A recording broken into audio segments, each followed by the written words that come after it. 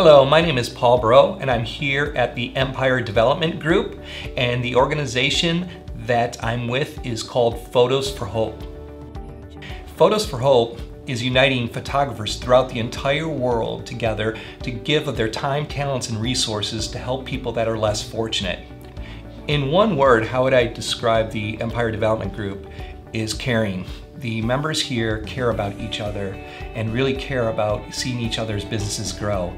It's not about, oh, what can you do for me, but what can we do for others? And that caringness is fostered in the community that they've created here. So the word really stands out as caring. Everyone cares for each other here and care about their growth, their individual growth, and also their business growth.